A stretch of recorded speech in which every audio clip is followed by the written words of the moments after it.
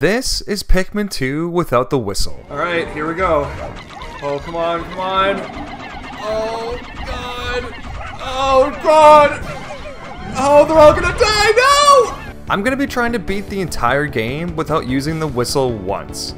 That means rounding up Pikmin manually, insta-kill environmental hazards, and ridiculously hard boss fights. I won't be 100% in the game, but I will be paying off the debt, beating every cave, and rescuing Louie.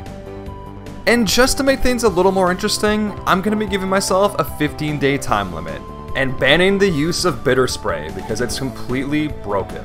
Now, Pikmin 2 is usually regarded as the hardest game in the series, and for good reason. The late game caves are completely insane. So, I don't even know if this is going to be possible. But there's only one way we're going to find out, so let's hop into the start of the run and see if you can beat Pikmin 2 without using the whistle. So, right off the bat, the game wants you to use the whistle, so you can call the red Pikmin and use them to kill this dwarf Bulborb. There is no way you can get around this. You can't do damage to it, and it can't do damage to the Pikmin. It's basically a cutscene, and I won't be counting it as a whistle use because the game is forcing you to do it. So, the first 2 days are basically tutorial days. Day 1, you just collect the battery and the day ends. And day 2, you explore the emergency cave, collect this piece of the globe, and then the day ends. There's basically no enemies and it's not exciting, so we're skipping them.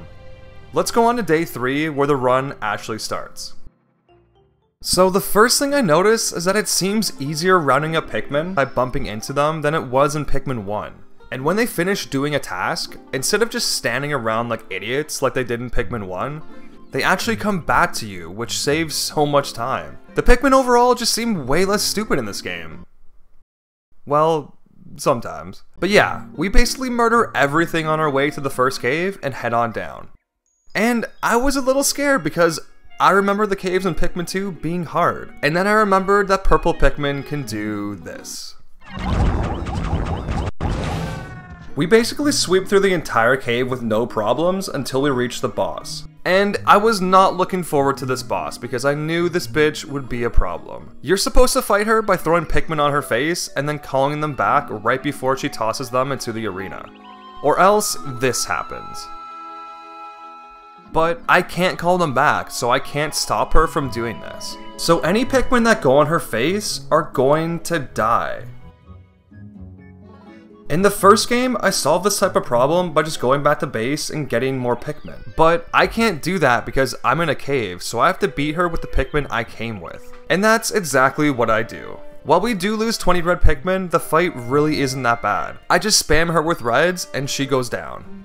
So we leave with our prize and we head to the next cave, the White Flower Garden, where we find white Pikmin of course, and quickly make our way to the boss, a burrowing Snagret. And while this guy caused us issues in the first game, with the power of purple Pikmin, we completely obliterate his butthole. This is because the enemies in Pikmin 2 generally have less health than in Pikmin 1, and because purples do 2 times the damage of a regular Pikmin. Yeah, purples are busted. Either way, we leave with the 5-man knapsack for our troubles. And as the day ends, I realize one thing. Nighttime is not nearly as much of a factor in this game as it was in Pikmin 1. If a Pikmin was doing a task in the first game and the day ended, the Pikmin would all die. There was no way I could stop them from doing a task because I couldn't use the whistle.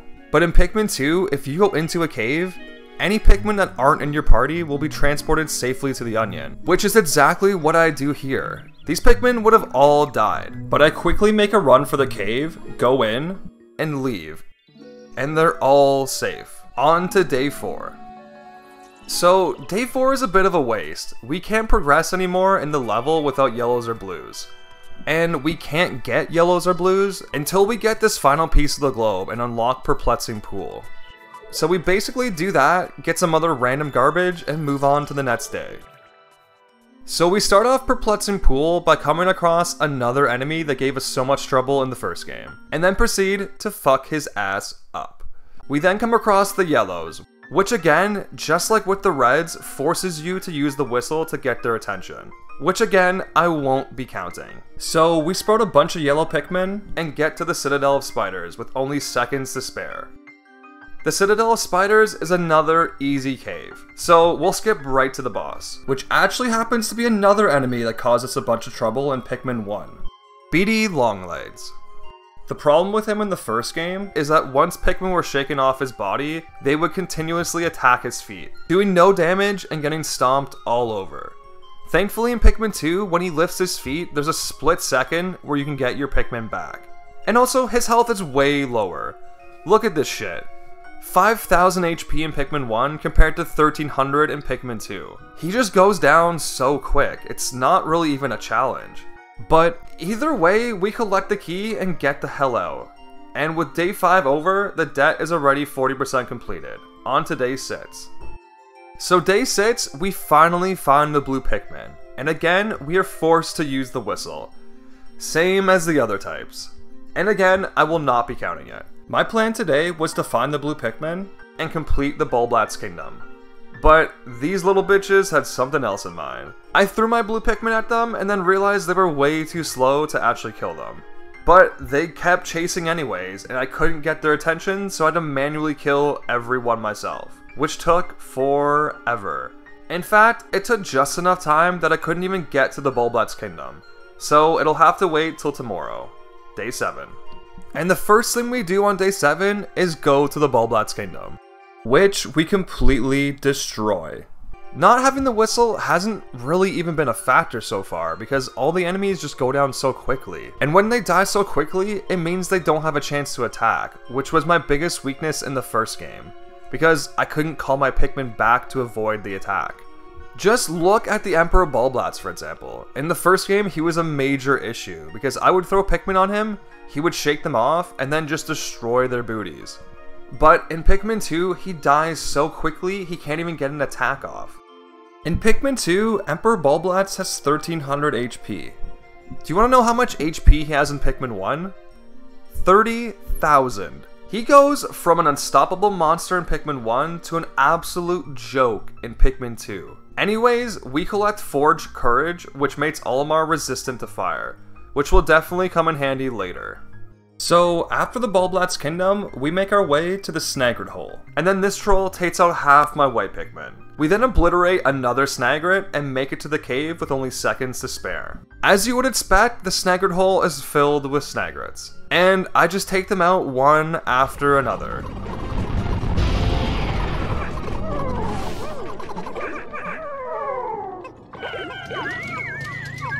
So yeah, that's like all my purple Pikmin gone. Anyways, on to the boss.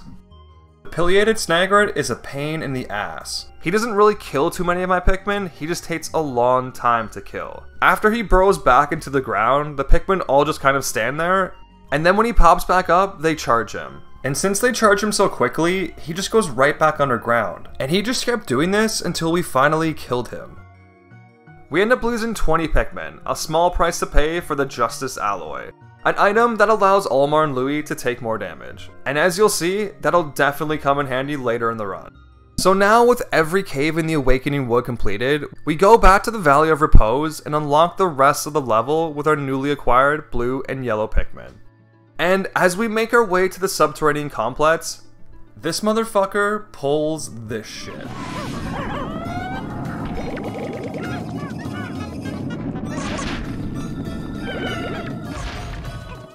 50 Pikmin with one boulder. Quite possibly the greatest shot I've ever seen. I was very close to rage quitting at this point, but I powered through. And don't you worry, the rage quits are coming. Because from here on out, Pikmin 2's caves become complete bullshit. Let's look at sublevel 2 of the subterranean complex for example. So, I don't know if you know this, but Pikmin 2 loves doing this little thing called randomly dropping bombs from the sky. It's normally super annoying, but without the whistle, it's absolutely devastating. The only way to save them from these bombs is to call them back with the whistle, but I can't do that. And what's even more devious about these bombs is that there's 3 separate conditions to trigger them. Some will fall only when Louie and Olimar are walking by, some will only fall when Pikmin are walking by, and some will only fall when Pikmin are carrying an object. Like this one here that completely destroys all my white Pikmin. And it was at this point I had my first reset of the run. And even after the reset, it didn't get much better, because these bombs make this run so difficult. Like, just look at this. I tried taking out one of these balloon FUTs, one of them throws a bomb, and I can't do anything but just watch my Pikmin die. And if you want to see more bombs, take a look at sublevel 5. Look at this diabolical bullshit. Like, this is just evil. I try running through the stage to trigger as many bombs as I can, but like I said, some only trigger when Pikmin are carrying parts. Luckily, this time, my white Pikmin are able to escape unharmed. These white Pikmin, however, aren't so lucky. Sublevel 6 sees more bombs and more resets. And then sublevel 7 sees our first encounter with a Grattling Groink. These assholes shoot missiles out of their mouth and will respawn if you kill them. Thankfully, we make it to the next hole just before one respawns. On to the boss. And just as you would expect with this challenge, the man at Lades is a complete bitch. You're supposed to fight this boss by throwing Pikmin on his midsection, calling them back before he shakes them off, and then running and hiding from his gunfire. But since I can't call them back, the Pikmin just get flung everywhere and it's basically open season for the man at Lades. After he obliterates half my Pikmin, I finally bring him down with only 26 remaining. And for all this Pikmin blood spent, we get a light bulb. We then spend the rest of the day making our way to the Frontier Cavern, where we meet maybe one of the most devastating enemies in the entire run. The Doodlebug. A lookalike to the iridescent flint beetle with one major difference. Wherever they go, they leave a cloud of poisonous gas. And while they're only a minor annoyance in regular playthroughs of the game, in a playthrough where I can't use the whistle, they are destroyers of worlds. And on sublevel 1 of the Frontier Cavern, there are 3 of them. And I'm being 100% serious when I say this may be the sublevel that caused me the most trouble in the entire game. I tried so many times to get all the parts, but every time I would lose half my Pikmin and have to restart. The problem is, these guys are invisible until they spawn, and they can spawn wherever, including right in the middle of your squad. And once a poisonous cloud hits the Pikmin, I can't save them. Like I said, I tried so many times at this point, I just gave up and made a run for the exit. Luckily, we don't really have to deal with them for the rest of the cave, but we do have to deal with these assholes. The Anode Beetle. Which again, are really annoying without the whistle. They are impervious to all damage, except when flipped over on their bats. But just like with the Armor Cannon Beetle in Pikmin 1, you can get in a situation where you throw your Pikmin, and they keep chasing the Anode Beetle, doing no damage. And that's what happens here. I throw all my purples, they don't kill it in time, and I pay the price. On the next sublevel, we find the Brute Knuckles, which is probably the most important item in this run. The Brute Knuckles allow Olimar and Louie to deal more damage with their punches, and with how difficult some of the later caves in Pikmin 2 become, we're definitely going to need to utilize that. We then come across our first set of Ballmen, which unfortunately we can't use because we can't whistle them. Which, trust me, is gonna fuck us later. But anyways, let's move on to the boss of this cave. Another Empress Bulblats. But this one is so much worse than the one we found in the Hole of Beasts. For one, she is almost double the HP. And 2, it spawns these little assholes. And while they die in one hit, they also kill your Pikmin extremely quickly. But honestly, it's the HP that's the problem. The first one we faced had such little HP that I was able to burn her down without losing too many Pikmin. And the cave was also so much easier, so I had way more Pikmin to work with. I only have 45 now. So the strategy I came up with was to just throw one Pikmin on her face, let it do as much damage as possible, and then watch it die. For some reason, when you only throw one Pikmin, she won't shake it off right away, which allows it to do more damage than you'd expect. I basically did this until she was low enough for me to throw all my Pikmin on her face at once and finish her off. Oh.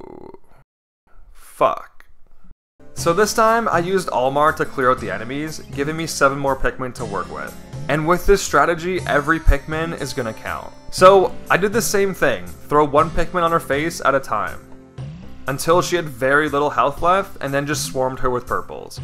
I finished the cave with only 24 Pikmin remaining, and we leave with a repugnant appendage. which increases our movement speed, something that will also come in handy. So day 9, I go back to the perplexing pool and work on unlocking the pass to the shower room and Glutton's kitchen. I bring over some yellows to work on this electric fence, and make a horrible decision to attack this toady Bloister with all my blue Pikmin. Yep, you heard me right, that's all my blue Pikmin. Every last one of them trapped attacking the Bloister. And I can't free them because I have no other Pikmin that can reach the Bloister without drowning. And the day is about to end, and they're all gonna die if I don't save them. So I rush down the fence as fast as I can, and then realize I need blue Pikmin to get into the shower room. So I make a mad dash back to base, grab as many yellows as I can, and rush over to the Glutton's kitchen. Getting there with only 8 seconds left to spare, and saving all the blue Pikmin from a horrible nocturnal death. Problem is, since I had so many blues attacking the Bloister, I was only able to enter the cave with 62 Pikmin. But honestly, it wasn't a problem because Glutton's kitchen is a joke. There's almost nothing in this cave that can hurt your Pikmin, since the main enemy type is bread bugs. So I easily sweep through the cave and collect the dream material, which gives us electrical resistance. And I realize we've already completed one of our goals. We paid off the debt. Now we just have the easy parts left, like finishing every cave and saving Louie. So we start off day 10 with the goal of completing the submerged castle, which, just as its name would suggest, is submerged underwater, so you can only bring blue Pikmin to the cave. And at this point in the run, I only had 33 blue Pikmin left. So I spend the first part of the day trying to gather as many blue Pikmin as possible. After all was said and done, I only managed to get 63 blue Pikmin in the cave. And that's a problem, because this cave is going to be fucked. For one, this asshole drops down if you've been on the floor for too long. And 2, you're supposed to use the Bulbmin found in this cave to take care of hazards that blue Pikmin can't. But we can't use Bulbmin, so I have to use blue Pikmin for everything. And as you would expect, that does not go well. Right off the bat, I lose half of my blue Pikmin and have to restart. And then this happens. Yep, that's another restart. I end up losing 13 blue Pikmin to another Blowhog, punch this guy to death, and make it to the next floor. And the next floor is where we have our first encounter with the Water Wraith, who I try my best to distract while my Pikmin bring back the treasure. No! No, no, no, no, no, no, no, no! So I make it down to the next floor, find some white Pikmin, immediately lose them, and then find out that blue Pikmin and electricity do not mix. That's another restart. I then quickly learn the same lesson again. Restart. I finally start to make some progress on this floor, and then this asshole comes and ruins the party. So I make it to sublevel 4, where those white Pikmin would have really come in handy. I only have 25 Pikmin left in general, so I don't even know if this cave is going to be possible. And this isn't going to help. That's a restart. I basically abandoned all items on this floor and just make a beeline for the exit. And thankfully, the final boss of this cave is really easy once you get purples. So we beat the boss and get the professional noisemaker, all with 21 Pikmin remaining. Day 11, we head to the shower room, which honestly is a pretty uneventful cave. We just kind of plowed through it and then faced the boss, which I was a little worried about because I didn't want a repeat of the Toady Bloister incident, where all my Pikmin were attacking him doing no damage and I can't get them off. But it pretty much goes off without a hitch, and I kill him with my last couple Pikmin. And we get the Amplified Amplifier, which is a whistle upgrade, so it's completely useless to us. And with that, we have completed every single cave aside from the last 3 caves in the Wistful Wilds. And these caves are gonna be complete hell. They're all over 10 floors long and have some of the toughest bosses in the entire game waiting at the end. I honestly don't know if this is gonna be possible, but we gotta try anyways. I basically spend day 12 unlocking all the routes in the Wistful Wilds, so I have full access to every cave. And on day 13, I jump right into the Hole of Heroes, a 15-floor behemoth, which honestly starts off not too bad. We take out another pileated Snagret, I try escorting some Pikmin, and they take the stupidest route possible, and then this fucking floor happens. Like, what the fuck is this? This is peak Pikmin 2 bullshit. Not only is there a ranging Bloister and cannon beetles, but rots fall from the fucking ceiling too. With the whistle, this floor is tough. Without it, it's almost impossible. I basically had to reset the floor until I had a favorable layout, and then use the President as a distraction until I could get my Pikmin away from the Bloister. And then just hope to God I was able to dodge the boulders. Somehow, I managed to escape with only 6 Pikmin dying, but I had to leave the treasures behind. And then to make things better, on the next floor, our favorite little friend returns. Yeah, that's another reset. I just sprout all the Pikmin I can and then bum rush for the exit. So remember how I said the Brute Knuckles would come in handy? Well, we'll be using them a lot in this cave. And I think Emperor Bulblatz heard me talking shit about him earlier in this video because he gets his revenge. More than once, actually. And then there's sublevel 11, another Empress Bulblatz. I wanted to see if I could kill her with all my Pikmin and a spicy spray, but it did not go well. So I decided with only 67 Pikmin left that I would skip this floor. The next floor is another recovery floor. I find some beetles, and they drop some very nice things for me. So I go looking for some more, and get rewarded for my curiosity. Honestly, fuck this game. Yeah, fucking right. The next floor doesn't seem too bad, just a bunch of dweevils. I can kill them all myself. Okay, I think I'm just gonna leave. And then we have the final boss, and for some reason, there's just a bunch of fucking jellyfish here. I try fighting them, and then the Raging Lawn Lights comes down at the perfect time. He seems scary, but honestly, he's easier than Beatty from the first game, because I'm actually able to gather my Pikmin when he lifts up his legs. That being said, he still obliterates half my Pikmin, but thankfully I have just enough to grab the part. So I finished the Hall of Heroes with 32 Pikmin left and both captains on life support. On to the Cavern of Chaos. And honestly, the Cavern of Chaos can suck my dick. Look at this floor. Look at this shit. Honestly, it actually goes pretty well. But still, this is fucked. And the next floor is not much better. There are 3 fiery Bulblatzes which I have to kill all by hand. Yep, and this is a thing. The floor with 3 Emperor Bulblatzes is actually pretty easy. I just get them to eat bomb rods over and over again. And then there's this floor with the 2 Gatling Groints, and 7,000 Dwarf Bulborbs, which honestly wasn't too hard, but just took forever. And then on sublevel 9, I found this part, which I could easily sneak past this bomb guy. Easily sneak past this bomb guy. Easily sneak past... Okay, fuck it. Okay, now we come to a boss that I wasn't even sure if we could beat. The Segmented Cropster. This guy is a fucking nightmare. He rolls around in a ball trying to crush your Pikmin. The way you're supposed to beat him is by getting him to roll into the wall. So he gets stunned, then you throw your Pikmin on his weak point and call them back before he gets up. But since I couldn't call them back, this happens. They basically just chase him until they die. As I mentioned before, the way I would get around this in the first game was by going back to base and getting more Pikmin. But I can't do that here. I have to beat him with the Pikmin I have, and that proved to be incredibly difficult. I would usually only get him to half health and be completely out of usable Pikmin. And this caused me to reset so many times. I needed to be perfect with every one of my throws, because every Pikmin that missed wouldn't be doing damage and would be destined to die. But the falling rots from the roof made this so much harder than it should have been. But then it happened. I landed nearly every Pikmin toss and burned through his health bar.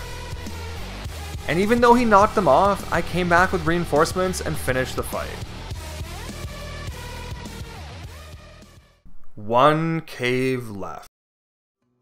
But this cave just happens to be the hardest in the game. And at the end of it is the hardest boss. Not just in the game, but maybe in the entire series. The Titan Dweevil. But before we talk about him, let's go through the cave first. Just look at this cave. It has bomb guys, bombs that fall from the ceiling, and this little fun surprise. Oh, I just love it so much. Love it so much. And then we have sub level 4, which I'm convinced was designed by a psychopath. I make good use of the brute knuckles again and kill every one of them by hand. We go down the hole and then find some more fun on sublevel 5. I'm having fun. Are you having fun? I'm having fun. Floor 6 somehow isn't a complete disaster. And then there's sublevel 7, which must have been created by the same guy who created sublevel 4. Look at this. Look at this. What am I supposed to do here? I'll tell you what I do. I fucking run. Oh, and of course the hole is blocked off. How fun. So I have no choice but to take one Pikmin on the mission of a lifetime. And then just wait while he breaks open the hole. I get to sublevel 10 and realize I have like 3 blue Pikmin and just say fuck it and leave. And I think on sublevel 11, I just start to lose my mind a bit because I don't think this is how you're supposed to play Pikmin. Well, that sucks. On sublevel 12, I get maybe the luckiest asteroid strike of all time, and then go down to the next floor. This seems fun. Alright, on to the final boss. Okay, so let's talk about the Titan Dweevil for a second. Usually the strategy for this guy is to fight him with as many yellows as possible, because all the Titan Dweevil's attacks are elemental. He has a fire attack, a poison attack, a water attack, and an electrical attack. And the reason you fight him with yellows is because the electrical attack is the only one that will insta-kill, and yellows are immune to it. And then you just use the whistle to save them from the other attacks. But since we can't do that, this strategy goes completely out the window. Which means I don't really have a strategy, so let's just try and fight him. Well, that's gonna be a problem. So after we fight him a couple times, I realize that some moves are gonna be harder to dodge than others. The fire attack is almost impossible to dodge because it happens instantly. The poison is also pretty hard, but easier than the fire because it's slower. And the electrical and water attacks seem to be the easiest because they give you a lot of time to react. So I think the way we go about doing this is by removing the flare cannon first, then the comedy bomb, then the shock therapist, and then finally the monster pump. But first, we're gonna have to come back because I'm not gonna beat this guy with 40 Pikmin. It's just not happening. So I go through the hardest cave in the game again, and then this time come back with 92 Pikmin. And in the beginning, I was having a little bit of success. My Pikmin weren't immediately dying to the flare cannon because I was mostly using reds. And I was actually able to knock it off at one point.